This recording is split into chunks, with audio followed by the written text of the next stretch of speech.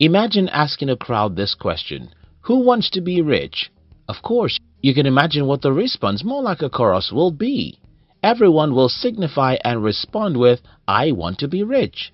Now imagine asking that same audience, who wants to be poor? Or who amongst you all wants to remain poor? Again, the response will be a chorus one. No one. However, there are certain things we do that make us remain poor. The good news, however, is that if you are tired of being poor, then this video is for you. In this video, I'll share with you 5 things to do if you're tired of being poor. This, I believe, will help you become a successful person. If you're new here, consider subscribing so that you won't miss other interesting videos like this. 1. Figure out why you don't have money. The first step to stop being poor is to analyze what might be the possible cause of the situation. Harold Herring suggests asking yourself questions like, are you spending more money than what you've got? Are you living today off the money you expect to receive tomorrow? Are you spending money you don't have to compensate for stress in some other areas of your life, such as hurting marriage, troubled or chronically ill children, or a difficult work situation? Are you a victim of Parkinson's law? Parkinson's law says that expenses will always rise to meet income. Were you laid off? If so, why? Was it something you did or didn't do? Was it something you didn't know how to do? Do you need a different skill set? Determining the reason why your financial state is the way it is will help you decide what to do next. Whether to cut off certain expenses or to start saving more, whatever it takes to get more money. 2. Cut back on your expenses and invest it in self-development. Once you have determined what the problem is, it's time to cut back on certain expenses and channel it into self-development funds.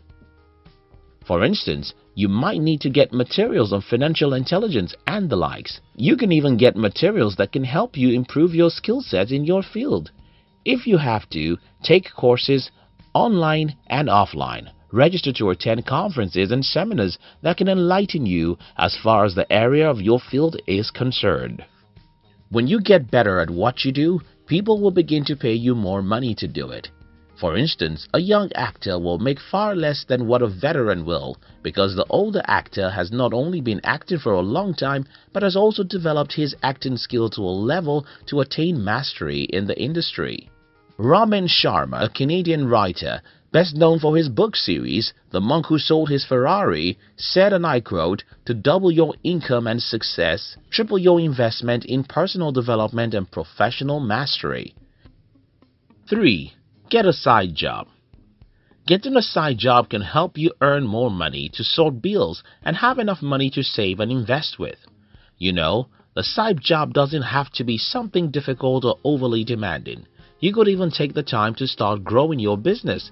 The idea is to start something that can earn you more money.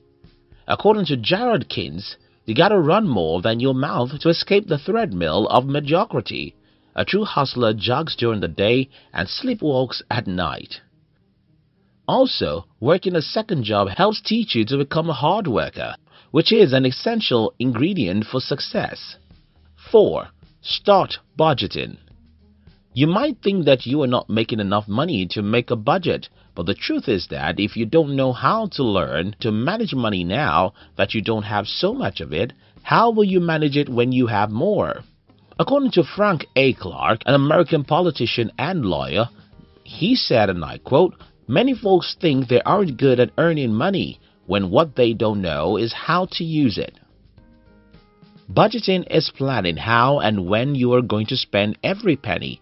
In short, it means that you know where you are going to spend your money before it comes. Budgeting helps you to plan for expenses in advance and to start to put money aside for the bigger expenses that may come just once a year. Budgeting also allows you to cut off unnecessary expenses and gives you the information you need to help you manage your money more wisely. 5. Make saving a priority.